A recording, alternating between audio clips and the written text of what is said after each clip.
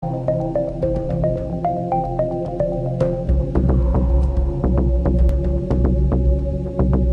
evening, everyone, and thanks for coming over tonight. Just by show of hands, I'd like to kind of see how many people here are already Thai members. Okay, almost everyone, it looks like. How many people have attended more than 3 events this year? Okay. All right, so I think I'm going to give you a task this week. And that is, please go and tell your friends to become Thai members. And why that is important is because, this organization, i.e. Thai, runs on 3 pillars.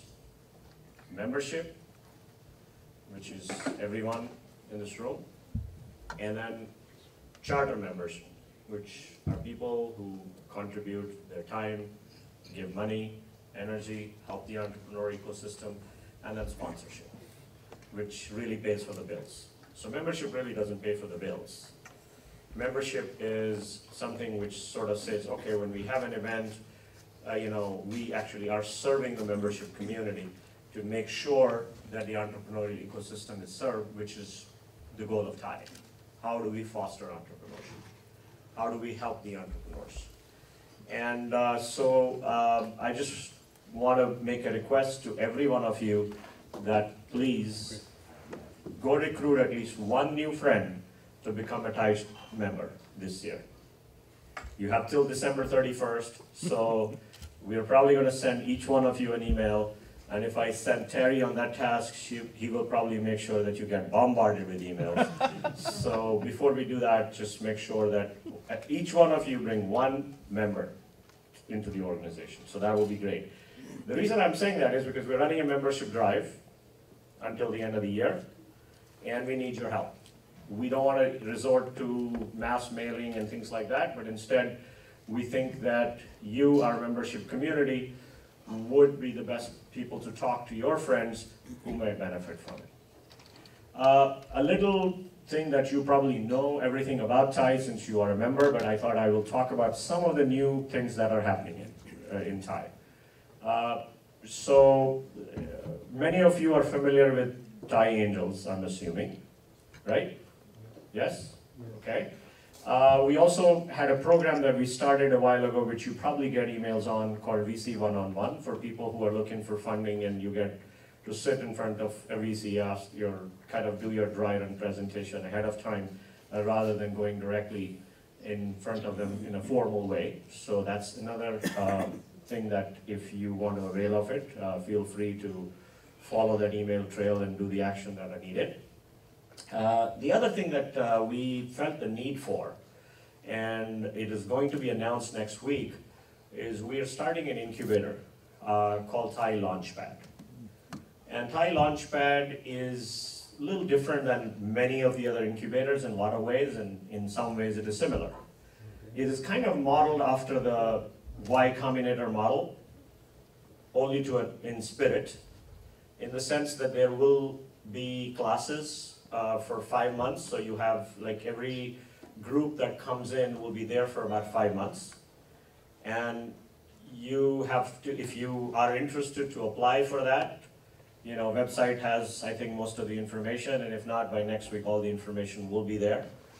And essentially, if you get accepted, so first of all, we're only interested, this particular Launchpad is only interested in looking at B2B companies. We're not interested in people who are building consumer-facing only apps. People who are building business-to-business apps or technologies are the ones that are going to be given preference for this. And a lot of the Thai charter members have contributed money, so there is about $5 million into the fund.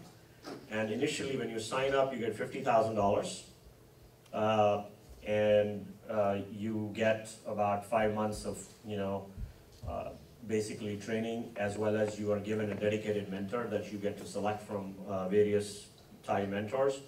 And if the mentor and mentee both agree with each other, then you get that person as your advisor. And in return for all these efforts, Thai takes about 3% of the equity. which then the goal really is this is a convertible, so you get, essentially they help you also do the next level of fundraising, they help you get the validation of customers and other things that are needed really to be ready for funding. So anyone is interested, if you've not applied and you want to apply, now will be the time. I believe October 31st is the last date for applying for the first session, which is going to start beginning of January. Okay. Any questions so far before we get started with today's session? So, okay. So, today we have the honor of having Ravi Venkatesan, who has come from India. In fact, he's still jet lagged, and so hopefully he didn't want to eat so that he doesn't sleep through the presentation.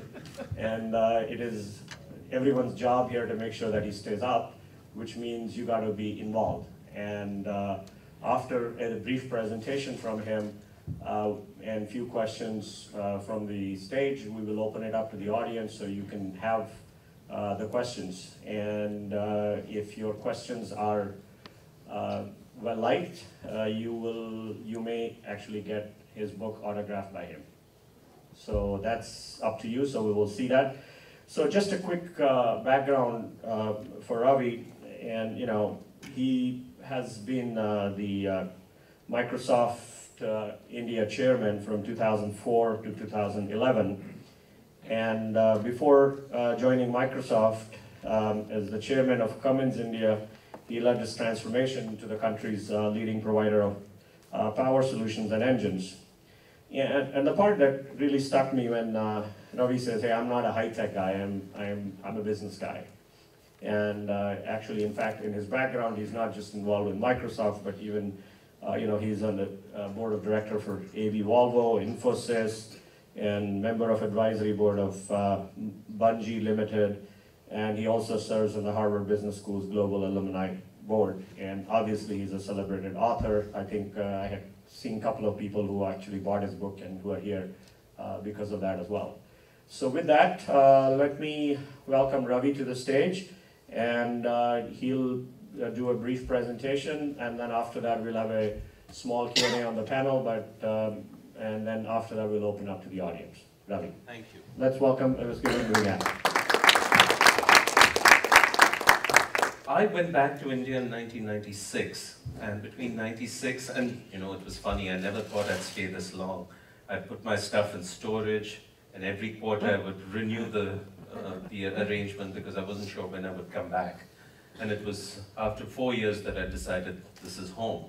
So anyway, between 96 and 2011, I had the great good fortune of helping build not one, but $2 billion businesses, first around engines and generator sets and glamorous things like that. And then by complete accident, I got hired by Microsoft, and it was a very unlikely thing because, I certainly don't think of myself as a technologist. In fact, when I was being headhunted, my secretary used to print my email and give it to me in a folder, and I would, mark it up and throw it back at him next morning. And so when these guys came out of the woodwork and said, "Would you like to sort of lead Microsoft in India?" I thought it was a big joke, but anyway, it worked out well. But what I realized is that the success of these companies is actually an aberration. The vast majority of foreign companies, multinational companies, struggle mightily in India. And most global companies, actually what I call in the book, part of a 1% club. And 1% club means your market share in India is 1%. And India continues to contribute 1% or less to the global revenues and profits. And these are not badly run companies. These are not the kinds of people who you might ridicule. They include Apple, GE, Toyota, Caterpillar, just fantastic companies, okay? So there's something quite serious going on here if such companies are struggling to, gain a toehold here. And it's actually a lose-lose situation. So they're losing out on the opportunity in India. More importantly, they're giving up in frustration, and India's losing out on foreign investment, the job creation, the technology and management know-how that they bring, which is why I decided to look at this issue and write a book. Now, there's some reasons why this is, to some extent it's explainable. India is extraordinarily hard market for every company, Indian and foreign. So that's one. Second is, most people are so obsessed by China that they sort of completely overlook the India opportunity. That's happening as well. But what was interesting is, if the market is tough, it's equally tough for everyone. So the question is, why have a handful of companies managed to do so spectacularly well here? And that's what really interested me, right? So, for instance, why do Korean companies like LG, Samsung, and Hyundai always do better than their Japanese or American counterparts? Okay, that's quite peculiar. How did an obscure construction equipment company out of the UK called JCB end up with 65% market share in India and just crushed Caterpillar, which is typically the 800-pound gorilla of its industry everywhere? And India now contributes somewhere between 35 and 50% of their global profits. Okay, so very, very substantial. And then I like McDonald's because, McDonald's is very inspiring. This is the largest reseller of beef and beef products in the world. They come to a country which is pretty much still vegetarian, where the cow is sacred, $1 is a lot of money. And they create this fantastic, fast-growing chain of restaurants. So, and if McDonald's can do it, why can't Apple do it, So that was fairly intriguing. So this is why I decided to pursue and write this book. Today, though, I'm going to talk about three things, just three questions, because we're limited in time. And the first is, does India still matter?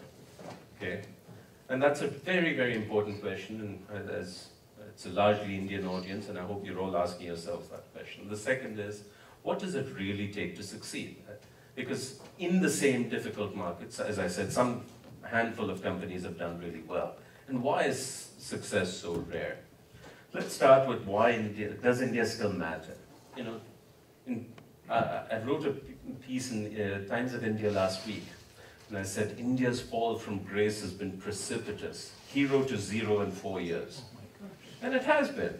4 years ago, India was celebrated because we had sprung back from the fiscal crisis of 2008. In 2009, we were growing at about 9.5%, 10% for at least a couple of quarters. And of course, we were hallucinating, saying we're going to surpass China. And 4 years later, there's almost no good news coming out of the country, right?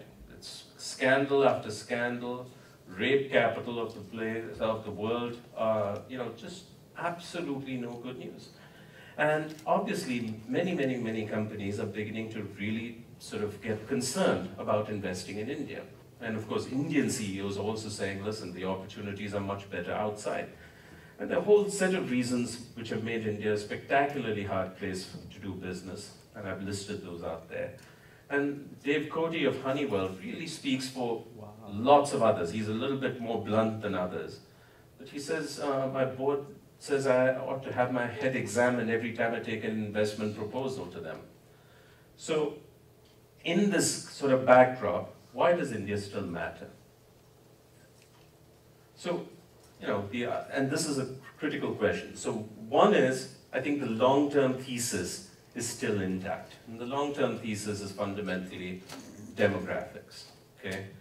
And this chart says, I think, something quite important. This is from OECD, and it says, even if you say, assume India's GDP is going to grow only at 6% a year, not 9 and 10 like it did for a while, it's going to contribute disproportionately to the growth in middle-class consumption, okay? And this is just large numbers and demographics. And so if you're an FMCG company, a consumer products company, consumer durables company, a car manufacturer, handset manufacturer, soap, or any one of these types of companies, this is incredibly important. It says you can't overlook India without consequences. And if you're an industrial or B2B type company selling to them, again, that's pretty important. Now, this one is a really, really important slide. And it's one, when I get depressed, this one gives me some hope and confidence. Why? This basically plots India's GDP growth in a very simple way from independence till today. And what you can see is reasonable growth.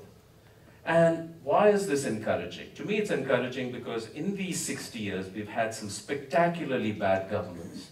And we've toyed with some really bad ideas on how to run the economy. And yet, India has moved forward. 2 steps forward, 1 step back, but generally forward. Now, is there a lot of missed opportunity here? Absolutely yes, right? Because in 1960, our economy was ahead of South Korea, Singapore, and China. And today, we trail all of them by a big, big, big margin.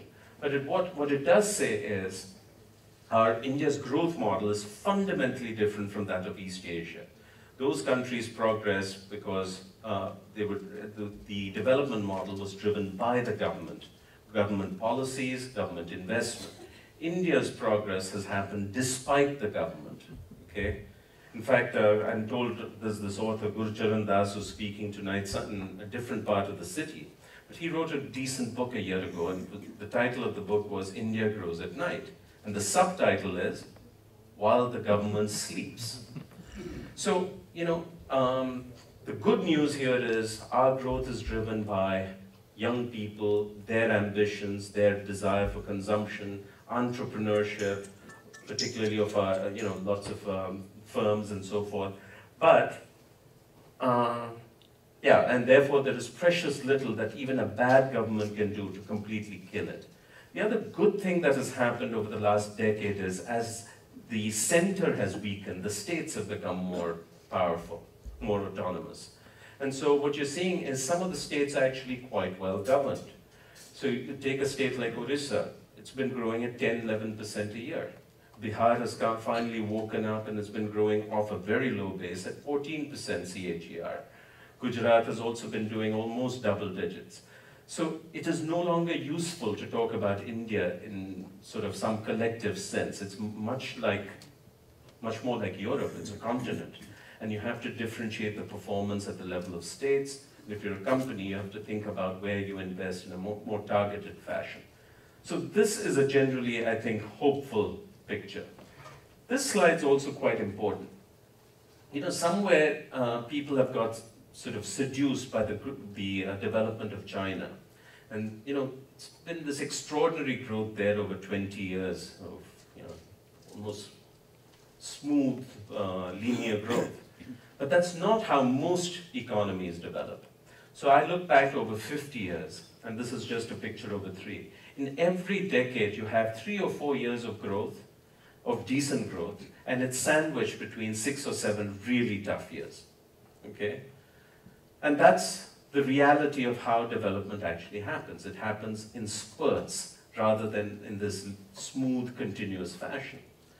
And so what it says is if you're a company, Indian or foreign, what you need to do is hang in there during the tough times like what we're going through right now. And when growth comes back, you run really fast. And if you do that over 2 or 3 cycles, you actually end up having a good business. The companies that don't do well are the ones who get disheartened during moments like this. And they pause, they give up, they quit, and so forth. So basically, the point I'm making is that an economy that's $1.5 trillion to $2 trillion, depending on where the conversion rate is, the exchange rate is, growing at 6% with our kind of demographics, still has reasonable medium and long-term prospects. So that's one reason why I think India still is relevant. The second is, paradoxically, chaos. I use the word chaos in the book as shorthand for everything that makes life difficult. Bad government, uncertainty of policies, crazy amounts of volatility, corruption, bad infrastructure, everything that makes life tough. And the conclusion I've reached is chaos is not unique to India. It's actually a defining feature of every emerging market. That's why they're called emerging, okay? So take a thing like corruption. Right? So this organization called Transparency International puts up every year the rankings of countries. And India does really badly, as it should. Okay? It's number 92. And it's a terrible, terrible place from a point of view of corruption. I'm not letting the government off the hook. But and therefore it's glowing kind of orange. But take a look at that map. It says the US and Canada are pretty okay. Western Europe's a pretty nice place, particularly as you go north into Scandinavia. Japan, Australia, and New Zealand are pretty reasonable places. But the rest of the world is a mess. You start from Russia, go to China, Mongolia, come down to India, go down to Malaysia, Indonesia, etc. Keep going west to Central Asia, to Africa, South America. All of these are corrupt places. What does it tell you? If you're a global company, you really don't have much of a choice. The growth is in these places. And you can't say, I'll come back to India when they're less corrupt, okay? Or Brazil, or China, or any of these places. Because it might be a very long time. What you have to do is figure out how to grow successful businesses in these markets in a way that is, congruent with your values and your home country laws. And in some cases that's possible, in some cases it's not. That might be a good question at the end if you want a copy of the book. Now, here's another one. This chart shows the ease of doing business, which World Bank again publishes every year. And India does very badly. We're ranked number 132 out of 200 countries. Okay, seriously tough place. But nothing has really changed. In 1962, there was this wonderful American ambassador to India called John Kenneth Galbraith. The older members of the audience here may recognize that name. Yep. But, he described India as a functioning anarchy. Okay? In 2013, it feels pretty much the same. But India is number 132. But again, look at the other major emerging markets. Number 130 is Brazil. Number 131 is Indonesia. Nigeria is like 160, etc. China is slightly better. I think they're about 90-something. So again and again, what I found was India, with all its chaos, is in fact highly representative of most emerging markets. And it has one thing that most of them lack, which is huge potential, a huge depth of talent. And so India is an archetype, and if you succeed here, you can probably succeed in many other places. Which brings me to this third point. What I found is the handful of companies that persevered and finally made a success of it in India ended up developing the muscles, the capabilities, the products, the business models which served them well, not just in India, but traveled well as they went across many other markets. And here's some pretty good examples of this. That green tractor, in the corner, that's from Deere and Company, old John Deere. And John Deere never paid attention to small tractors. And as a result, they had no business at all in places like India or Africa or why? The average Deere machine is bigger than an Indian farm. Okay? And this didn't matter for a while until one day Mahindra and Mahindra took out these front page ads in the US saying, hey, this was about 6 years ago, saying, Mr. Deere, we are number one. They had basically beaten Deere in terms of units to become the largest tractor manufacturer in the world. So these guys finally woke up in Moline and they decided they needed to do something. And they sent a team down to India and they developed finally a very competitive 35 horsepower tractor, which gained about 8–9% share in India, but now is exported from India to 65 countries around the world. Wow. Okay, so this idea that once you succeed here, you can actually take things you develop to other markets. This one is a Cummins generator set, which was developed by the company under my tenure. So I was running Cummins in India, and the whole bottom fell out of the market in 2000. There was just absolutely no movement, sort of like today. And so we were quite desperate for growth.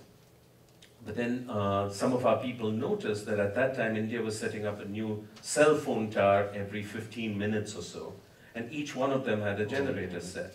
There was a mall that was coming up in India every week, and they needed lots of generator sets. The problem was these were small gen sets, typically below about 150 kVA.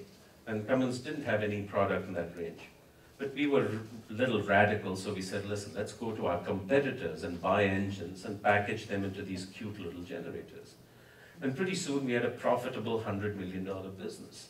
And one day the chairman came down to India and we proudly showed it to him and he said, listen, who approved this? So we said, gosh, we forgot. We forgot we had to ask for permission, but now it's a $100 million profitable business. So he did the only thing he could. He made it a global business. So today, if you buy one of these small gensets in Europe or the US from Cummins, it's made in Pune.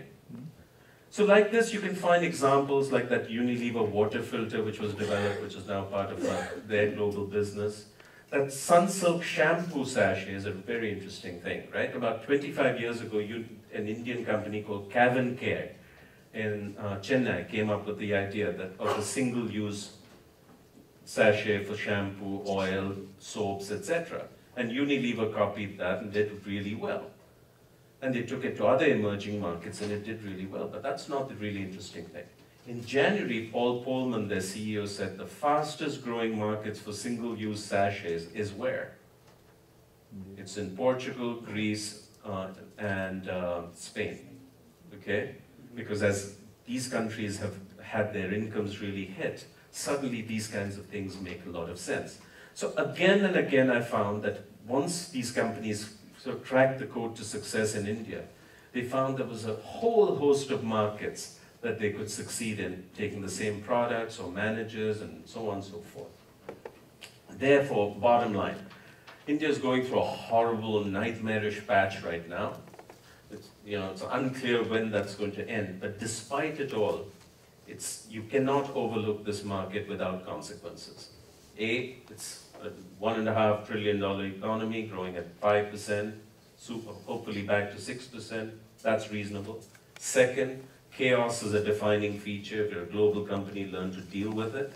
And most of all, treat India as a lab to cook up your emerging market model and take it and replicate that in many other parts of the world. So that's kind of thesis number one. Now I want to turn my attention to the really interesting question. Why is it in the same extraordinarily difficult market, 50 companies have done so spectacularly well? First of all, what is spectacularly well? Right? Spectacularly well doesn't mean you met budget, which is how many companies define it. It's actually, you're a leader in your industry in India, you're growing faster than everybody else, particularly local competition. Number two, how much of your global growth is coming from India, right? In a given year, say you added, whatever, $100 million of new profit. How much of it came from India, how much came from China, how much came from the US? If India is not contributing at least 10%, yeah, you've still got work to do. And finally, how are you leveraging what you've done in India in other markets? And when you apply these criteria, there's a set of companies that does generally remarkably well. And these are brands you recognize. Now what's interesting is there's no pattern at all. These are, they're Korean companies, Japanese companies, American companies, Germans, UK, Swedish. And they're across multiple industries. So you can't just say the consumer guys win. It's banking, technology, consumer products, automotive, the works. What is common across them at the end of the day actually turns out to be how they think and how they approach markets like India. So here's what these companies do that's profoundly different from how the rest operate. And the first is the mindset.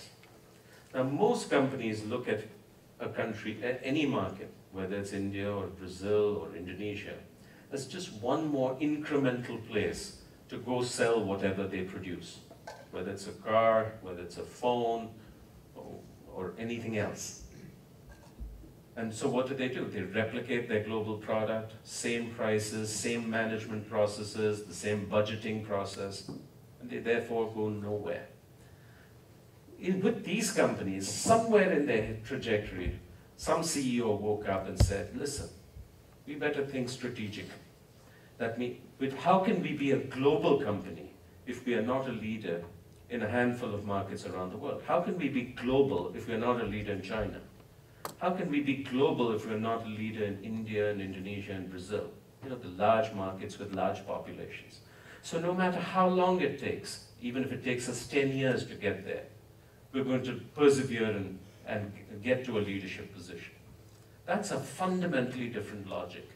And therefore, what these companies do is take a long-term perspective to the game. So take McDonald's. McDonald's opened in India in 1996 with their first restaurant in Bangalore, and it was a miserable failure. Okay, not surprising, because if you just replicate the US model, you'll get a few expats showing up, but that's about it. Over the next 8 years, they didn't open many restaurants. I think there were hardly 4. But what they worked on was the menu. What they figured out is, Indian potatoes, while we grow a lot of potatoes, don't make good fries. So they flew in agronomists from Idaho who lived in India and figured out how to grow the right kind of potatoes. Lettuce is not indigenous to the Indian diet. Okay, so they had to figure out how do you grow lettuce and get it get it to all these cities. They had to figure out how do you make money when the average price point on a Happy Meal menu is what, 50 cents or less. And this took them 8 years. During this 8 years, they invested $100 million. Okay? How many companies out there would invest $100 million year after year without seeing a return? But then one day they cracked the code, and then the next 350 restaurants happened in the 4 or 5 years. And now they're on their way to 500 and so on. So it is the willingness to play this very, very long-term game because you're absolutely determined to be a leader in the market. This commitment is the single most important differentiator between, phenomenal success and mediocrity. The other aspects of mindset are there as well, but I won't touch much on them. For instance, humility. There are a heck of a lot of companies, particularly American companies, that believe they know the formula for success. They've succeeded in America, they've succeeded in Europe, and now all they have to do is replicate that model. And if it's not working, it's obviously the leadership team in India that's at fault. We have to change them, not the model. And there's a certain amount of arrogance in that, right? Because you assume that you know it all, and all bright people live in headquarters, and the people in China, India, etc., all these markets simply have to do what they're told, and success is guaranteed. The companies that succeed actually are those that come with a lot more humility, a willingness to adapt, willingness to say, hey, listen, we're going to teach them many things, but perhaps we can also learn a few things and take that back. So this spirit of humility turns out to be quite important. So that's mindset. The second most important thing is a willingness to change your model, your products for the market, rather than waiting for the market to adapt to you. And I'll give you 2 good examples right from this industry, from this part of the world. Apple. It mystified me that Apple has a 2% market share of phones in India, right? Because everybody wants an iPhone. Who doesn't? Almost everybody. I tried to reach Tim Cook. He refused to respond to my email, so I never got to interview him or anybody else from Apple. But the answer became sort of crystal clear in October last year, when at an analyst meeting, he got pounded for saying, why are you ignoring emerging markets? Why are you abdicating all these places? And he said, listen, India, I love India, but it's not important. And it's not important because the distribution system there is very inefficient. There aren't modern electronic retail shops, and we'd have to build Apple stores, and that's very expensive. And frankly, there aren't enough rich Indians, okay, who can afford our products. And those rich Indians, anyway, they buy their iPhones in San Francisco, New York, Dubai, Singapore, whatever. So one day, it's going to be an important place, but not right now. Well, good logic, except 2 things went wrong for Apple. One is their major competitor, Samsung, decided to play a very different game. So they developed products at different price points, they built out the distribution system, etc. The other thing that went wrong for Apple is India became the 3rd largest smartphone market in the world. It's China #1, US #2, and India's #3. And so as a result, Apple has 2% market share by units in India, and Samsung has 40%. Even if you look by value, Apple's share just doubles to 4 or 5%. They're irrelevant. Now they're desperately trying to claw back share. And so what is the takeaway here? If you don't adapt your model and you wait for the country to catch up with your model, there's a lot of danger and risk. There's a different example from my Microsoft days, a thing that we got reasonably right. In 2004, when I joined, one of the biggest challenges the company faced was software piracy. People liked using Windows on Office, but only 1 out of 4 people paid for it. And as long as Bill Gates was the chairman, that wasn't a problem. He had this very long-term view. He said, listen, get lots of people using it, and one day we'll collect. Now, yes, some of the Microsofties here are laughing. Then he retired, and his successor was a much more impatient man. He was, this passionate guy who liked to throw chairs at people who didn't deliver the numbers. So he said, no, this is the time to collect. Is that the personal experience? Oh my God. So he said, no, this is the time to collect. So enough of all these excuses, get on with it. So of course in China and India we started talking about copyright, intellectual property, licensing and compliance and all that. It went nowhere, we just pissed off all our customers. And then in 2005, the IT minister called me. It was Dayanathimaran. Oh, Dayanathimaran. And so he explained to me in Tamil, okay, he said, listen, you seem like a nice guy, but you're a bit stupid. So let me give you some friendly advice. He says in India, copyright means the right to copy. So he says, good luck to you. You're going to be long gone from Microsoft, long gone from the planet before the value system of the country changes. So if Microsoft wants to be successful, you need to think about how your business model changes. Fortunately, the company sort of listened and woke up. And over the next 3-4 years, through experimentation, we implemented a model called differential pricing. It's not what we called it, but that's really what it is. Differential pricing is that you charge people different amounts of money for roughly the same thing based on their ability to pay. So if you ask a Microsoft sales guy today, what's the price for Office in India? Won't know. It's not because he or she is incompetent. It depends on who you are. So if you're a large company, it's $300. If you're a mid-size or small company, it's $65. If you're a school or a college or a university, it's $2.50 per year. If you're a not-for-profit organization, it's free. If you're government, if you buy the local language version, it's next to nothing. So for roughly the same bits, you're charging a huge amount, hugely different amounts of money. And it turned out to be very, very, very successful. Now, why is this important? Because it illustrates that principle. You adapt to the market rather than waiting for the country to change to fit your model, right? And today, which other industry has the same problem? Pharmaceuticals, right? Because they've got the same issue. They invest $600 million, $1 billion, bringing some life-saving anti-cancer drug to the market. They want to recover it in 20 years, so they charge a bomb. That's fine if you're wealthy. But in a country where 800 million people live on $2 a day or less, you can't afford that. And it's very difficult for any government, particularly a democratically elected government, to say the value of a human life depends on how much they earn. It's a non-starter. And so you get into the mode of compulsory licensing, price control, which these guys hate. But the answer is probably in terms of bending your model in this way. So that's kind of number 2. Number 3 is these companies fundamentally think differently about the talent model.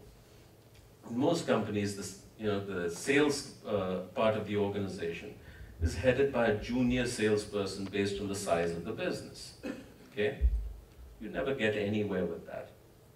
The other day somebody was asking me, oh, you work closely with Bill Gates. I said, it wasn't close. We had close encounters from time to time. But if there's one thing I learned from him, it was the approach to talent management.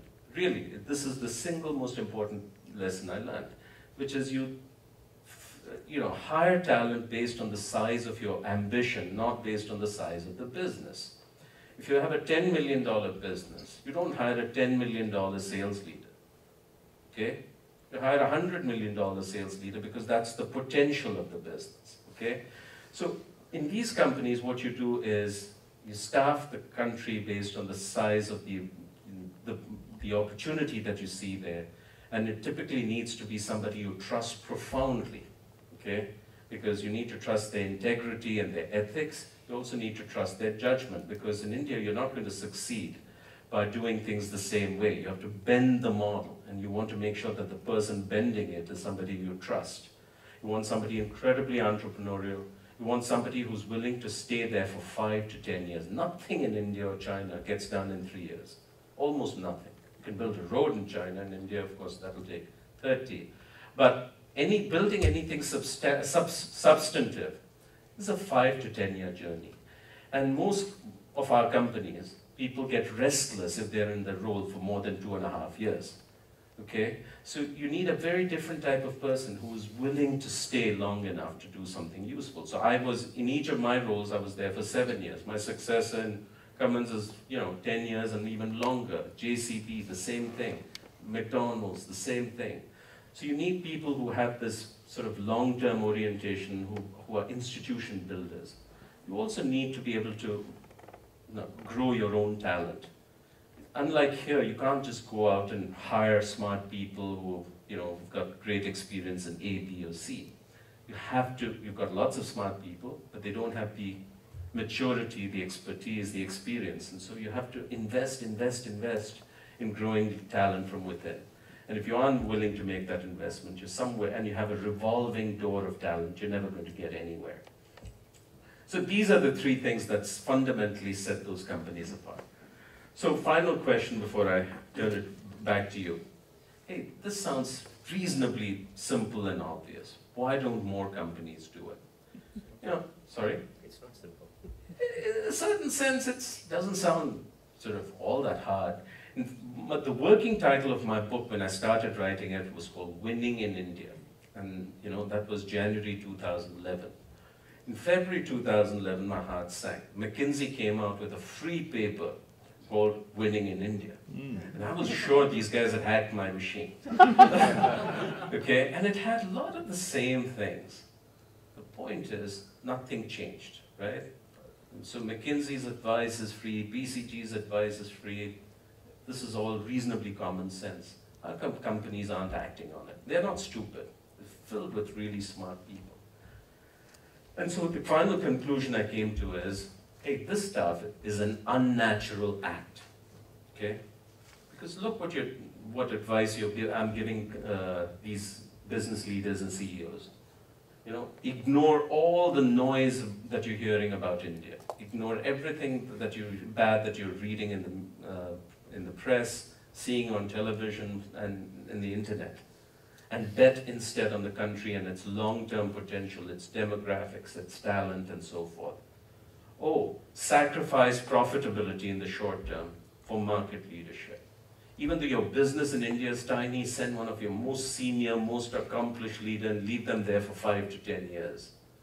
Okay? In most multinational companies, you can't even order a pencil without somebody outside India approving it, in Singapore or Hong Kong or whatever.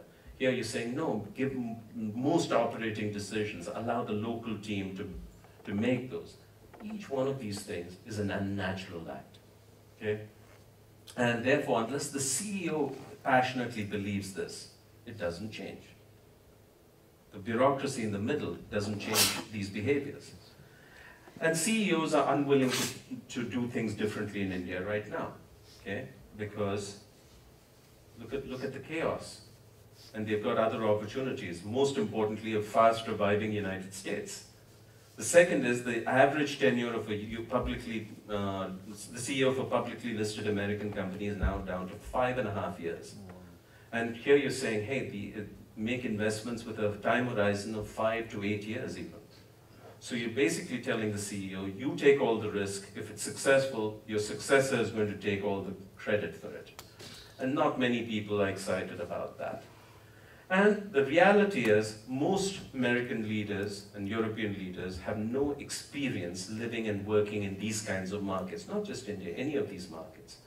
And therefore, they're uncomfortable in these situations. China is sort of okay because it's got a user-friendly sort of interface, right? You've got the shiny infrastructure and the five-star hotels and so on and so forth. India is a pretty rough place.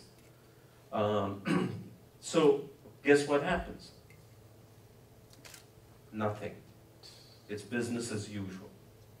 And the problem with this is there are consequences. And the consequence is that a new set of companies which are actually betting big on these difficult markets and executing well are rapidly closing the gap with the industry leaders, in some cases surpassing them. I'll give you an example of this. Volvo. I've been on their board since 2007. And when I joined the board of Volvo, which makes trucks, buses, and construction equipment, it was number 3 worldwide in trucks and sort of pretty far down the totem pole on construction equipment. Their CEO, Leif Johansson, decided to bet on India and China in particular. And unfortunately for him, 2008 hit. 80% of the business went away in 4 weeks. Okay, and so the board said, listen, we better do something radical out here and forget all these expansionary plans in Asia. Okay, let's just survive. He said, no, we'll cut in Europe, we'll cut in the US, but we're going to make these investments in India and China, and that's what he did. And so in India, they bought 50% of a truck manufacturer called Eicher. In China, we bought into a company called Lingong, which makes construction equipment, and recently bought 45% of Dongfeng Motors, their largest truck manufacturer. Today, Volvo is number 1 worldwide in trucks and number 3 in construction equipment, okay? And Caterpillar has rapidly lost ground. Just like Apple has lost ground to Samsung, Toyota has lost ground, Mercedes has lost ground, etc.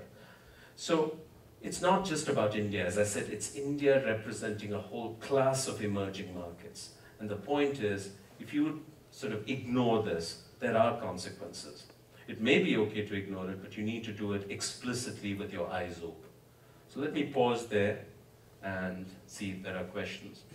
I'll just say one thing. All this is slightly dated. This goes back to June. This is what the book talks about.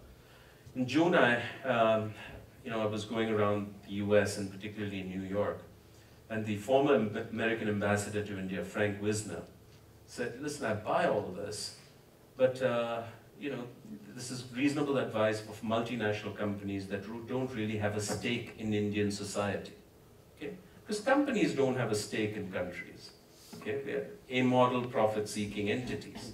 So this is fine advice for them. But what about India and Indian society? And are you comfortable with giving the same advice, which is manage through the chaos? At what point will the chaos conquer India? And that was an eye-opening question. And since then, all my sort of energy, my own writing, and etc., has turned towards what's happening in the country. I'll just set that up as a teaser, and now I'm happy to take any questions. My name is Naresh Patra. Your quote over there, that India grows at night while the government sleeps, should say India's population grows at night because they're all busy building babies. Anyhow, India's population is supposed to grow to about 1.6 billion by 2050. Is that going to be a long-term asset or a liability? Given the chaos there is today in India, I feel that's going to be the biggest, more liability and a chaos. What is your opinion? I agree entirely. The so-called demographic dividend has been beaten to death. And in theory, it's right. If you've got lots of young people, they're consuming, and they're highly driven, motivated, they have the skills and the education to be part of a globally productive workforce. You have a huge asset. But that's not how it's playing out. In fact, India is, because of our demographics, there are 15 million people entering the workforce every year, or workforce age every year. Guess how many net new jobs we are creating? Okay? It's a tiny fraction of that. So what you've got is growing anger amongst our youthful population. And you see that in the rise of violence all across the country.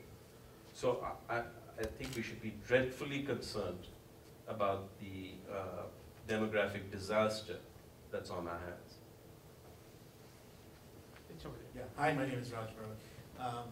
How do you practically run a business in India without engaging in corruption? And how do you adapt, like you said, That's a to good that question. market? I agree. That gets a book, at least my nomination. This is the single most frequent question I get outside India. In India, strangely, nobody asks that question. I just learned to adapt. So my answer is this. There are certain industries where it is impossible to succeed without being corrupt. And those industries are where the government plays a substantial role, either from a point of view of regulation, or in the form of giving contracts. So think about municipal contracts for managing infrastructure, etc., or controlling access to natural resources like spectrum, coal, land and real estate, etc. So in these industries, corruption and bribery is an integral part of the business model, and it is impossible for any company, Indian or foreign, to succeed without bribing. I'm saying this on record, and I know it's going to get me in trouble, but that's the truth. And therefore, in my book, I say, foreign companies, you stay out of this. Now, some of them foolishly believe that you can find an Indian partner who you can outsource this stuff to. And that usually ends badly, because the ethics of the Indian partner and you will collide. So take a nice Scandinavian company like Telenor from Norway. They come to India, they form a joint venture with an Indian real estate company that mysteriously has telecom licenses, okay? It ends badly, and now all these ones are in court. So, but that's, having said that, there's still half the economy where you can operate without too much bribery, okay? And that's consumer businesses, B2B type businesses. So bribery there is an option, but speed money may not be that much of an option. Now, even bribery is a challenge. If you notice, there's a huge amount of bribery that's come to light in China, okay? Or in pharmaceutical companies, starting with GSK, and now it's spread all over, and then food companies like Danone and others. So if you want to operate in emerging markets without bribing, you have to do a set of things. The most important thing is, right from the board to the CEO to the frontline employee, you have to be clear, this is how we do business. Now you can't just have that as your policy statement, and then when the quarter comes, you start whipping people because they didn't meet the numbers, okay? Because then they will do bad things. What you have to realize is there is a consequence, a cost for doing business the right way. You will lose certain type of business. Certain approvals may take a lot longer to get than you would like. It may take you 6 months and not 6 days. And that's okay, because that's the kind of business we are. Eventually, if you stay with that approach, you build a reputation, and things work out quite fine. So, but this is a choice that, and everybody from top to bottom has to understand that, okay? Of course, you've got to do things like have policies, processes, controls, audits, and all that stuff. But the single biggest antidote to bribery is actually your culture. And you have to build the right type of culture, which is in chapter 8 of the book. So you can read that now that you have a copy. The more problematic thing for companies is not bribery. It's two kinds of problems. One is speed money, okay? That means the fellow should do his job. You're not asking for any special favors, but it's not going to get done if you don't pay it. And this is particularly true in customs. So you're importing Norwegian salmon, okay? By the 4th day, you're willing to do anything to get it through customs. Perishable. Okay? So, so what do companies do? You employ an agent who's a customs or freight clearing agent. He does a whole bunch of stuff, but one of the things he does is deals with this stuff. So, you want to get a occupancy certificate so you can move into your building. Everything has been done by the book. You've broken no laws, blah, blah, blah. But you won't get the occupancy certificate. So what do?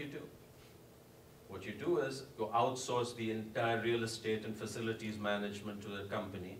He deals with it. You never ask any questions. So that's sort of how most companies have to deal with it. The biggest problem is not you having to pay bribes. It's your employees taking bribes. Okay? And that has become extraordinarily rampant, and it's not just at lower levels and mid levels. It's all the way up to the top. And I think that's what companies have to truly safeguard themselves against. And many, many companies are struggling with it.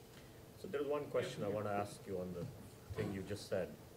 One of the experiences which I experienced in one of the companies that we were running, you know, this person was making almost $200,000 a year. And he had the guts to cheat for $25,000. Basically creating a ring around bribery and all that, and it finally got caught. Why do people do that? It's just beyond me to figure out that people actually do it, and then when it happened, we said, I can't understand it. That's true not only in India though. But it only happened in our business in India, Yeah. and it happened in one of the other Asian countries as well. Sure. But it was for a larger amount. So I can understand that still. But here trying to say a person makes $200,000 a year and he's willing to go for $25,000 to... Yeah, I don't have a degree in psychology, but you know, why did Rajat Gupta do what he did? Yeah. Why did he put everything he had built over a lifetime and lose it for something so inconsequential? That's why I don't understand human nature. But I would say there's a sense of infallibility. You don't believe you'll get caught. Even if you get caught, you believe the consequences are going to be negligible. And he got hired again by somebody else. Exactly, the consequences are negligible. Everybody around you is participating in this grand party, so why not? So the problem is today, corruption is no longer just in one part of society. It's no longer just in the government. It has spread to where, you know, the whole well has got poisoned. It is all absolutely pervasive. And this is true in all emerging markets. I was in China most of last week, and it's exactly the same out there. It's just quite tragic. Who has a mic? Hi, my name is Parth, and I come from the land of Narendra Modi. So, anyways, the question I have is, you mentioned about the example of McDonald's cracking the code after about 8 years. So when you took over at Microsoft and you explained the pricing differential model, you guys have a lot of challenges initially, and if yes, how did you solve it? You know, if there was much more than only the pricing differential model that you introduced, and how much time did people take to adapt to it? And on the same lines, you know, we keep reading here in the newspapers, on the internet about, while there's a lot of talent in India, there are reports that come out from the FICCI and, you know, those kind of organizations which say that 90% of the talent is not employable. So, you know, I'm trying to relate the two, because India grew a lot in 7 years, so did the corruption, and on the same note, you know, there's always this, every second day you have an article which says great talent, but, you know, 90% not employable. So Yeah.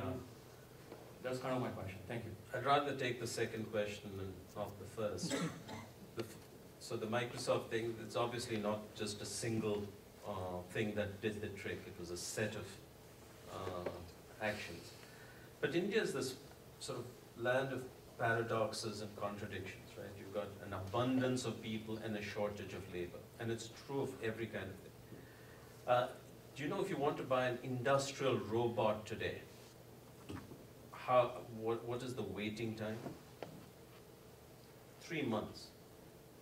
That means the country has an insatiable appetite for simple industrial robots. Why? Because if you're a factory, you can't find labor. If you have a farm, you can't find farm hands. In a country of 1.25 billion people, okay? What has gone wrong out here? What has gone wrong is bad politics has created a welfare society, okay? The center and the states are competing and falling over each other, trying to give away more for people to stay at home and do nothing, okay? So you have the National Rural Employee Guarantee Act, so people get a minimum wage for staying at home. Now we've got a Food Security Act, so you get food. 65% of the population is eligible to get food free of cost. Every state government gives free rice, free television, so you can stay at home and watch television. Okay? So we've created, in a desperately poor country, a welfare society where people don't want to work. They don't need to work. And so productive enterprises are really struggling to find labor. This is not the knowledge work which I'm coming to. Knowledge worker issue is simple. Large numbers, very poor quality education system, so companies have to go and do the remedial stuff after hiring, and that's what the issue is. But there's, quite a large amount of really smart people who are willing to work, and I think the challenge is sifting through it. But the voting will force these people to be on the payroll, on these roles, or would it ever change? I don't know, this election somehow feels more important than almost any election since 1975. Yeah, we're here. Maybe the land of Bart will change that. That's what at least I'm sure he's hoping for. Thank you, by the way, for spending your time with us, especially after getting on such a long flight. One question that I have, all your advice, by the way, is geared towards CEOs who want to set up shops in India. What's your advice to the rest of us folk? You were lucky enough when you were in Cummins to gain the trust of Jim Henderson and Tim Solso and all these guys, because I worked at Cummins as well at that time. And it was pretty desperate times in '99, I remember that time. How did you gain that trust for you to go and manage the India operations? Yeah, there's a tremendous secret to it, actually. I became a CEO at an extraordinarily young age. And the only reason is nobody else wanted the job. Wow. That's the honest truth. In 1996, I had the opportunity to go run a very large joint venture that Cummins had with Tata Motors. Until that time, I had led a team of 4 people. Wow. Okay? And now, this was, 2 orders of magnitude greater and 5 orders magnitude greater in complexity. I was all of 31 years old. Why did I get the job? Because nobody else wanted to go live in Jamshedpur. Okay, that was one. Second is, when I took the job, the CEO, Tim Solso, called me and he said, listen, we actually think well of you. Why are you doing this? And so I said, well, I want to be, build a business. I want to be home, all those things. He said, listen, let's get this clear. This is a joint venture that is probably going to have to be closed. And your mission is not to say that. Your mission is to make sure that when it's closed, it doesn't cost us a lot of money. Okay, so there was no upside. It was all about limiting downside. But I was young and foolish, and I hadn't seen the Steve Jobs Stanford address at that point in time, but I was young and foolish. And I went in there anyway, and things worked out, and it became quite a success. But that really is the honest truth of why I ended up where I did. But what is your advice to those of us who are not fortuitous enough? India No, is no. not an undiscovered secret anymore. My advice to sort of people who are early in their careers, or even middle of their careers, is to take more risk. As you get older and you look back at your life, the thing you regret is not the risk that you took that blew up, and then it's the risk that you didn't take. Okay? And so it's really, really important to constantly sort of challenge yourself and put yourself out of your comfort zone, take big risks in pursuit of your dreams, whatever that is. Might be to start a business, might be to do something as wacko as I'm doing, writing a book in a late evening and talking to a bunch of gentlemen out here. Whatever it is, you should reinvent yourself profoundly from time to time. That would be the advice I give. Yeah, we're back. There are some successful Indian companies, who have conquered the chaos, and they make pretty healthy margins selling airtime at less than $1 million. Yeah. What comes in the way of them succeeding globally? And some of them great question. It's this, you all heard it. The issues that Indian companies face and Chinese companies face as they globalize are exactly the same that, you know, the Western multinationals face going in there, right? So take Indian IT services companies. They come to America, they operate exactly like Indian companies. Okay, so 80% of the workforce will be Indian, the head will be Indian, their HR policies are Indian, all decisions are made in Mumbai or Bangalore or somewhere out there.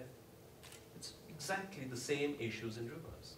So guess how Americans feel or Europeans feel, okay? They don't, this is not an aspirational sort of set of companies to work for, okay? So you can't get the best talent and hold on to them. Number two, the governments in these countries say, hey, here's a giant vacuum cleaner coming and taking jobs away. So let's put something in place. That's exactly how the Indian government sees Coke and Pepsi and Walmart and so on and so forth. So challenge for all our companies, Indian and Chinese, as we globalize, is, you know, paradoxically to be more local, to be more American in America, more German in Germany, etc. I think that's, do all those kinds of things. It's related to He the has the mic question control. of Indian companies becoming globally competitive. My question is, when will, do you think it's going to become more of a level playing field in India with the new investment?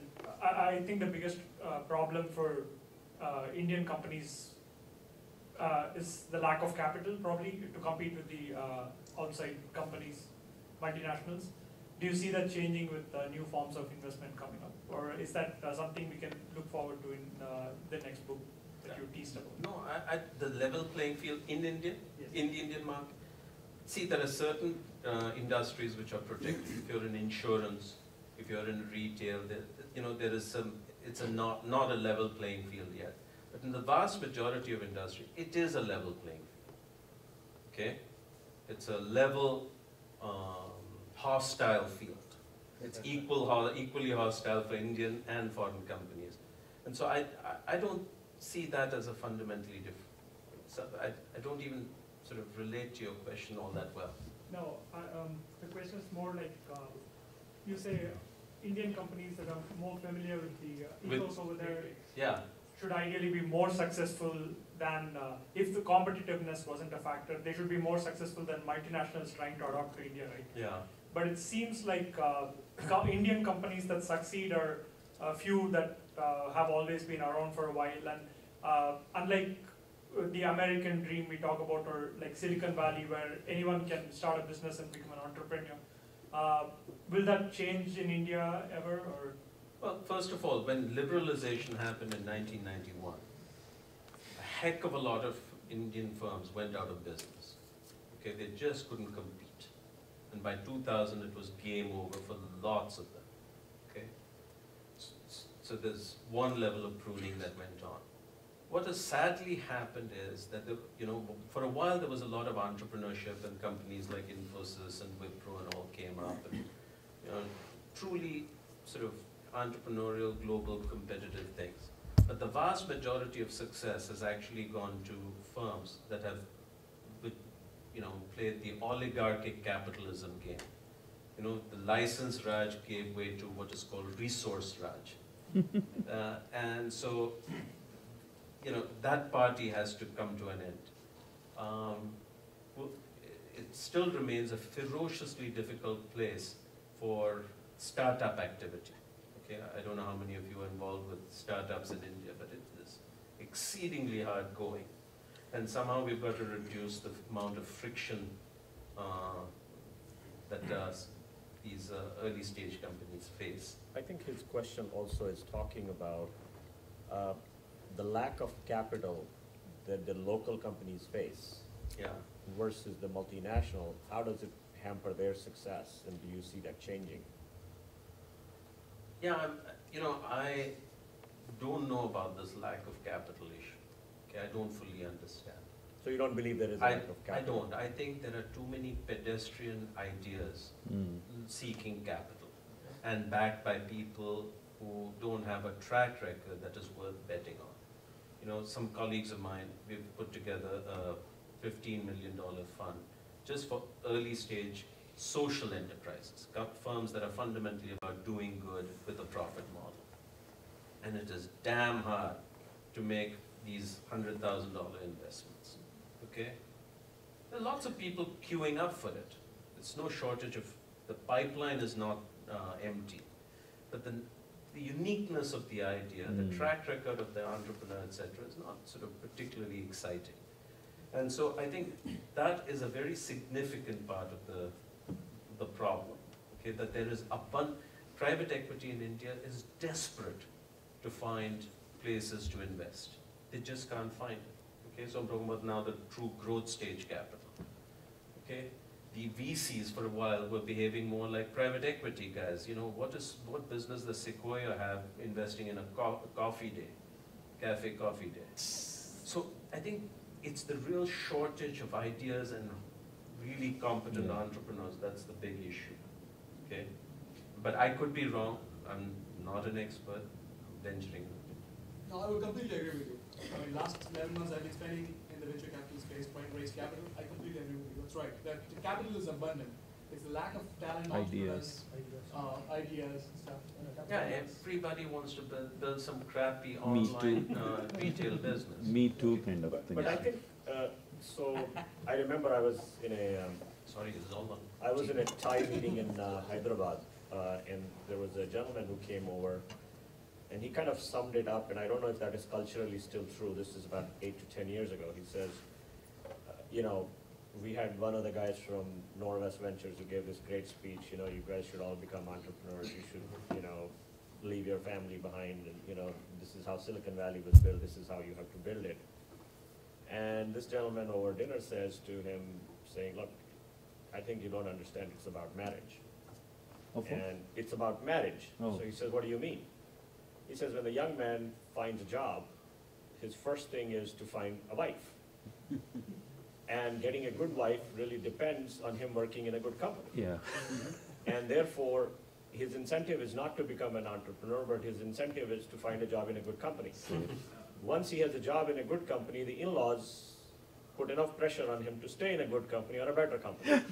And so a lot of the talented people, therefore, never leave their comfort and really become entrepreneurs. I don't know how true that is, but this is sort of the sum up that this guy said, which I sort of tended to believe in. Yeah, but this is probably true, but the question is, when has it been really that different? Okay?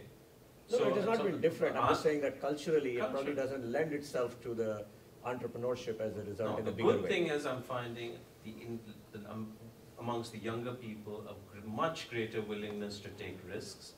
It is becoming somewhat okay to take risks and fail and dust yourself off and try it. The stigma of failure is gradually becoming less and less.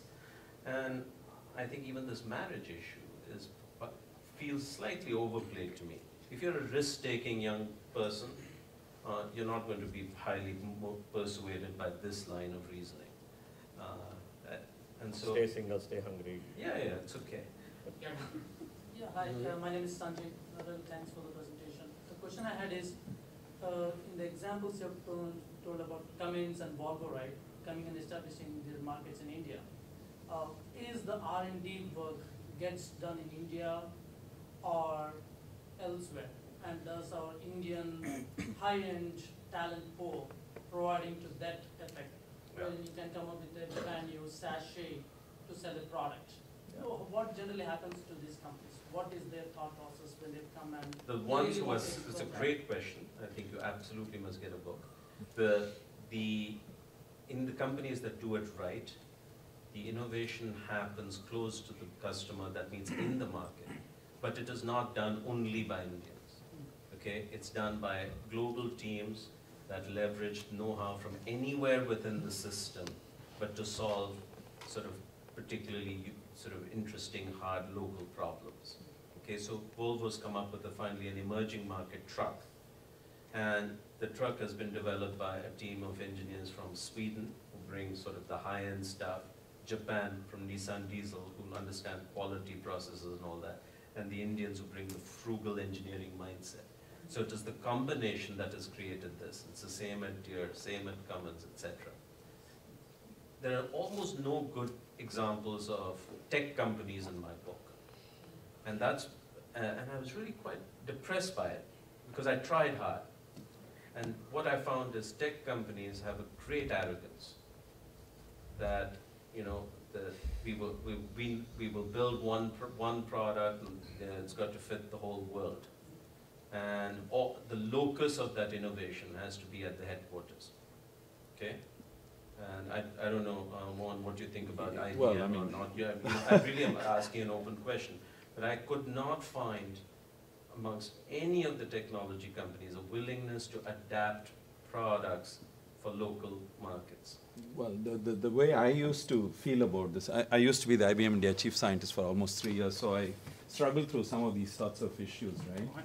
Okay. So my original thing was, even the IBM India Research Lab guys and so on, they always look westward for customer involvement. I'm like, what's wrong with you guys? Now that the market is reasonably sized in India or in the neighborhood, why not work with the local customers and so on?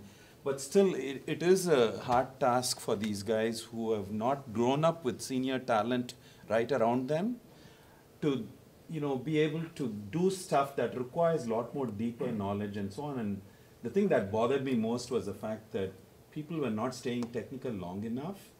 And unless you sort of imbibe the problems and all that, even the solutions may be obvious, but the problem statements themselves won't sort of stare at you on the face. Yeah. That's where I think bulk of the problems are, even with Infosys and so on. They've had their attempts at labs and such, but they haven't come out with anything great. So they're all happy with doing the time and materials kind of work rather than very product. paradoxically, I found tech to be in the dark ages. That the consumer products and industrial companies have gone far ahead in terms of figuring out how to drive innovation for these markets. There is actually a problem with that. I mean, and I'll just speak for Cisco because that's where I work now. Even when we do innovate and create those products, which we do, by the way, we want to keep it well hidden from the rest of the market because we don't want something like, you know, what you're going to find. Yeah, you don't want cannibalization and you don't want channel leakage for what you build for specific markets to come back and hurt your high margin products. Yeah, but you know, that's where I say that the industrial guys and the consumer guys are way ahead because they also have cannibalization worries, okay? So for instance, take the construction equipment business that Volvo is in. The Chinese company, Lingong, has come up with excavators, wheel loaders, etc., which are about 80% as good for half the price. Okay? So they should be worried about this because even the developed country guys are going to say, let me have the Chinese thing instead of the gold-plated one. So they have a very elegant strategy of two brands. You've got a premium brand with a premium price and all that stuff, and you've got this one. And they do a lot of thoughtful work about features and differentiation. And they offer both. And so you've vastly expanded the market. On the margin, there is some cannibalization. But if you play your brand strategy well, you're, you know, overall much, much, much better off. Tech companies are so paranoid that they refuse to even experiment and consider these kinds of ideas. So anyway. Here, one here. Yeah, so my question to you is, you focused on, I don't know how much in your book you focused on traditional businesses. All of the things you've been talking about are large global brands going into India.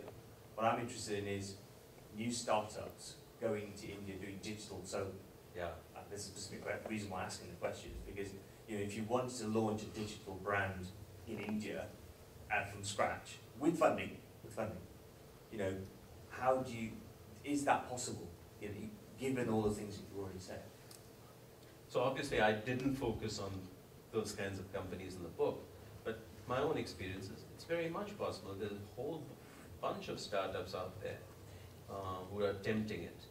Now, I think there are extraordinarily interesting opportunities, but there is also, as I said, a lot of headwinds for any startup. Where is Mr. Reddy?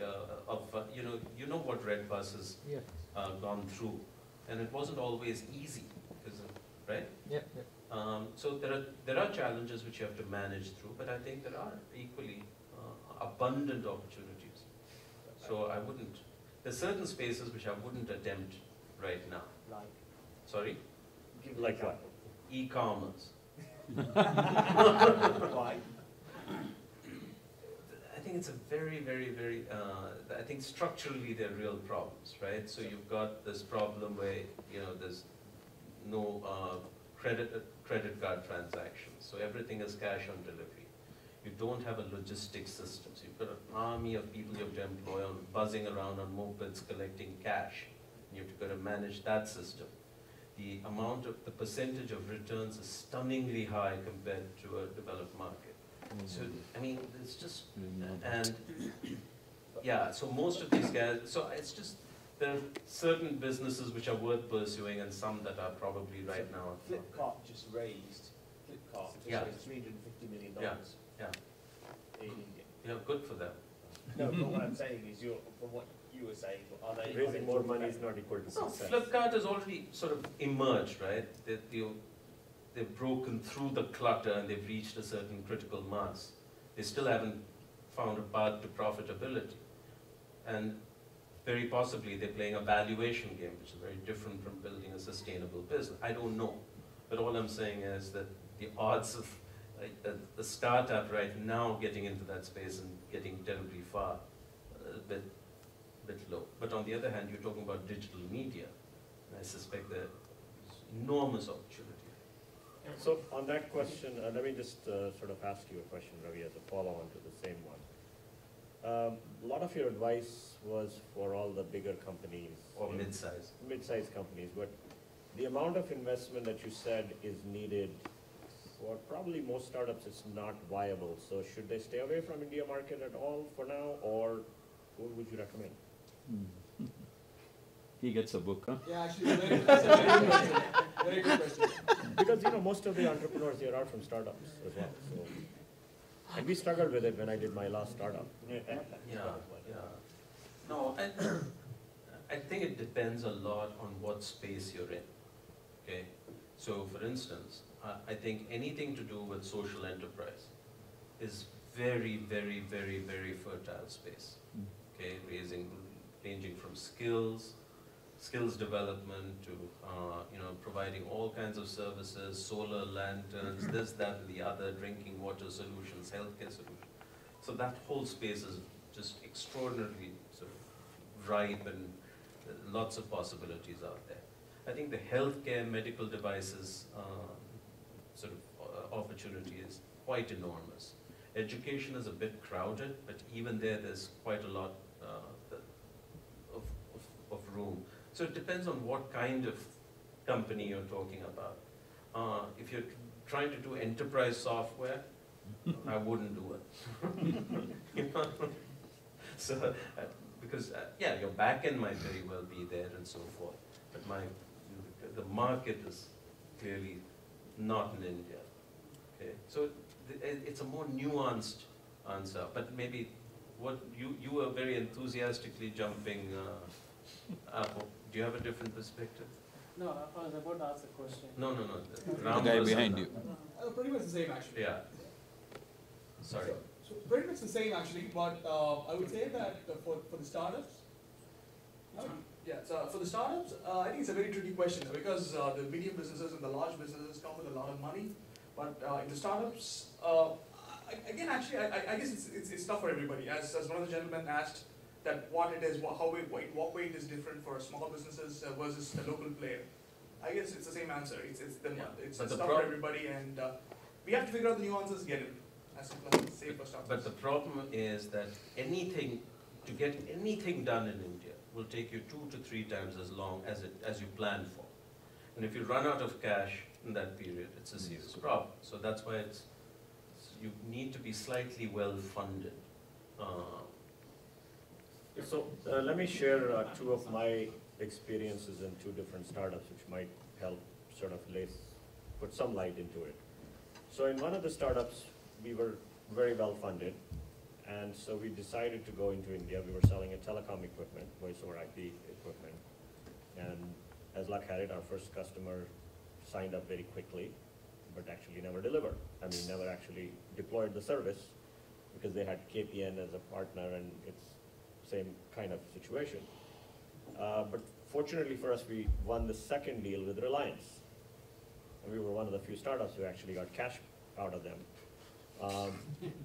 But you know, that was kind of done at a very low price compared to the market.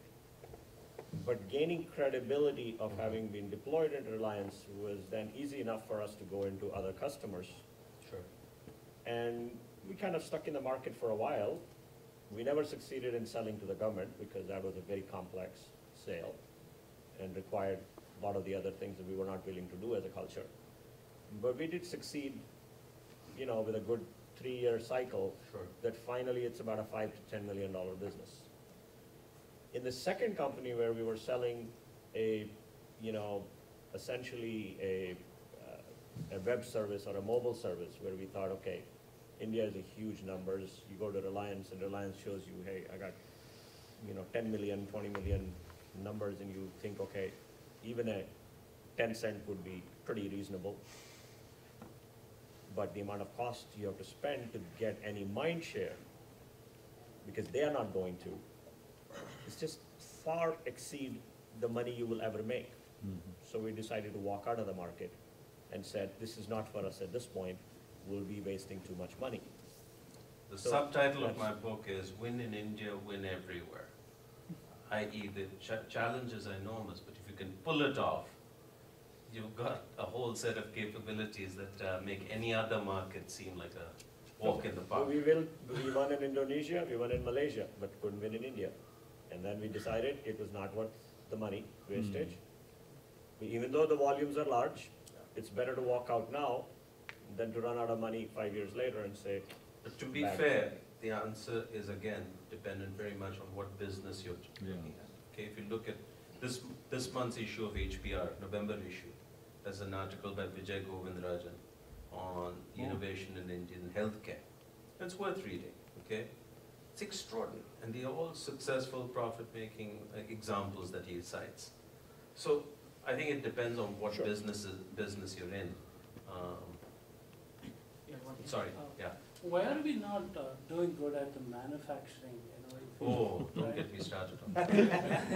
Look at now everybody wants to get into IT and other services, right? No, if we don't get our act together as a manufacturing nation, we're going to have a catastrophe, right? We have 750 million people still on farms. Agricultural productivity is actually rising at a reasonable rate. And so you really need to get people off farms into cities. And that means you need a manufacturing sector. And we're creating no manufacturing jobs. There's no investment going into manufacturing. So if we don't solve this problem, we've got an absolute disaster. Now, what is it going to take to do that? It's profound. It's not simple, right? So what do you need? Manufacturing needs infrastructure. No, first of all, it needs land acquisition. A factory needs space. And that is, even after the new land acquisition bill, it's not at all trivial to acquire land. You need infrastructure. You can't produce, generate electricity using diesel generator sets at 20 rupees a unit and compete with anyone else. Okay, roads, ports, all that stuff. You need labor laws that allow you to have a productive workforce. None of these things exist. So I think one of the most important challenges for the next government is actually fixing the barriers for manufacturing to take off. However, I'm very optimistic. When I was running Cummins, we could produce an identical engine and land it in China cheaper than our sister plant in China. Oh, wow. Okay? So that was a B series engine. It was a K38, K50 series engines, 3850 liter engines. We could land it cheaper in China. So I think India does have certain inherent strengths, but we're not able to scale it because of these kinds of policy issues. We have to fix that. So 3 more questions. No, but he gets a good. He got a book. Oh, he got a book. So 3 more questions. So I had a question about education. I mean, one thing you mentioned which really caught my eye, I think that's always bothered me, is that we have a lot of people working really hard, studying really hard, right, in the education system, and yet at the end, we have people that are basically not skilled for the workforce, right? That's one thing you mentioned, that we have a lot of people, but we don't have labor, but they're not skilled enough. Just something seems to be radically wrong with the education system when there's so many people working so hard and paying so much money and working tuitions, classes, but at the end, they're not really qualified. So do you have any ideas for solving that problem? No, once again it comes, like everything in India, solving every problem in India, you have to look at incentives, okay? And the problem in the education system in India is it is run by politicians. Okay? But I know you're from Pune, and in Maharashtra in particular, every politician has a university. Okay? Every politician has a university. They're all not-for-profit universities, i.e. they've got a business model worked out that allows them to do whatever it is. Now, you charge a huge amount of money for admissions, and you've got a large pool of people to select from, and you have to do nothing. Okay? And how is this going to change? By only opening it up to competition, including allowing foreign universities to come in if necessary, etc. But if you're a politician who's controlling the policies, why would you end your nice little cozy game? Okay? So every problem in India is persisting only because of the perversion of incentives. That self-interest of the political class is trumping national interest. So the solution to every one of our problems is fix governance. If we don't fix governance or don't make a dent in that, we don't have a country that's worth talking about. And that's true. How do we innovate to incentivize the politicians to change? That is the question. It's actually a more complicated ecosystem problem. There aren't enough teachers who have the credentials to do the teaching and all that. A lot of these universities, so-called. But honestly, if you fix it's supply and demand, man. If you fix the incentive issue, you got more people coming in. They're willing to pay good wages for teachers. You would, over a period of time, develop more teachers. But that will take a while. That's the point. It may take 5 years. It may take 10 years, whatever it takes. If you want faculty with PhDs, there aren't enough PhDs being produced in India. So it's a whole. We can change that problem overnight by sucking the Indian PhDs here and getting them excited about going back. So that's but that's not an attractive proposition today. Yeah. So if you make it attractive, we can solve any of these problems. Over a period of time. Over a reasonably short period of time, because we're talking, even 10 years is only a blink of an eye when we're talking about these issues. So I keep coming back to, I think we have one very, very fundamental pernicious problem, and that is fixing governance. And that's what we have to deal with. Yeah, one here. Ravi. It's on. It's on. Thank you. Hi, Ravi. Great set of ideas you've been discussing. I want to just, for a moment, take on the counter-argument from, or contradiction apparent in the, thoughts that you've expressed here, which is to say that if a player has to be number 1 or number 2 or number 3 within the India market and has to be also achieving 15–20% global market leadership, those are kind of contradictory statements in the sense that if you look at the statistics, and if you look at the money flow, if you look at the consumption as well as the income of the world, then what happens is that the counter-argument is more powerful, which is to say that instead of investing in India for so many years and expecting the markets to yield and grow the market over there and so forth, and therefore learn the lessons and becoming an emerging markets player, all of those are great arguments, but the counter-argument versus the argument, so to speak, I want to have you visit that once more, because the counter-argument is that if you go where the consumption of the world is, if you go where the GDPs of the world are, if you take the example of China versus India, China, of course, has taken the tack of let's go address world markets. For example, Sure. let's go invest into Africa. Let's go invest into America. Let's go export into America and so forth, and has become a powerfully successful model. And here we are saying, let's use the argument in this case, which is to say, go to India and do all these things, suffer through all the hardships, 5-10 years of patient Hey, growth. I'm sorry, I have to cut you off. In the book, I give a story of two shoe salesmen who go to, let's say, India or Africa or whatever. Okay, they land up there, and one guy just is in despair, and he comes back, says to his boss, "There's no market out there. These Indians, they don't wear shoes." The other guy stays back and he says, "There's a fantastic market. Nobody wears shoes. I'm staying on. You send me a container full of cheap shoes." So the opportunity is in markets where there is lack of consumption. Okay, not where people are already on their 30th pair of shoes. The trick for multinational companies is to figure out how to create that market. Okay, and when you do that, there's enormous demand, right? Look at Nokia's success in India between '99 and 2008. Spectacular. This is the bottom of the pyramid. No, middle of the pyramid. I don't buy the bottom yet, because I think bottom is sort of really marginal. But that middle of the pyramid opportunity in India is huge. And then once you crack India, there's a whole host of guys who look pretty damn similar. Okay, that's my point. And the answer isn't either or for a company. Okay, for a global company, it's and. Of course, you have to service the demand in the developed markets like the US. Okay, that's how that's your horizon one, that's your short-term opportunity. But if you fail to pay attention to this medium-term opportunity in countries like India, you're really toast. Some others, you're going to lose out to a competitor. That's what I was saying. Okay? Agree with you. Only thing is, like, if you look at the statistics of Indian-based companies trying I to think be we got to move on. export-oriented, I'm sorry, we got to move on. Last take the question, next because question, it's the last one. Yeah, so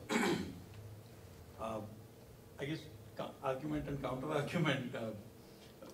The question I had was more on life rather than business. So what made you stay? I mean, we are talking about suffering in India. I mean, I was there in December, and there is a lot of energy and there is a lot of warmth. So, I mean, you stayed for a long time, and clearly there was a pull, right?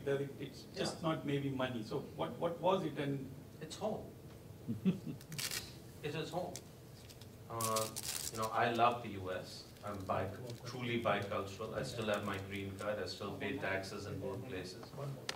But that's where I feel, most at home. And the point, I also reached a point where I say that if every person leaves, or just focuses on their own interests, who's going to look after, the societal challenges? Some number of us have to do that, okay? I'm not being preachy or idealistic. I think each one of us has to, make our own choices and live with it. And, this is how I chose. But I feel sort of very, very, very, for the most part, I feel very happy in that society, that culture, in a way that I don't quite find as fulfilling in any other place, even though the standards of living, the ease of living is much, much superior outside. Okay. I'd like to give this book to somebody who didn't ask a question, but who really puts in a lot of effort for us, and that's Dan. Dan has one of the most extraordinary sort of memories and recollections. He remembered every previous encounter of ours, and so I'm quite amazed. So let's give a big hand to Thank you Ravi very for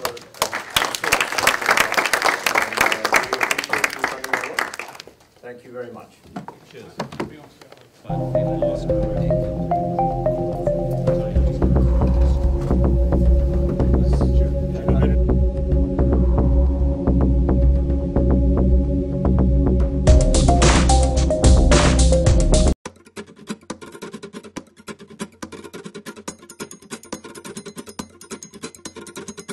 Ginako,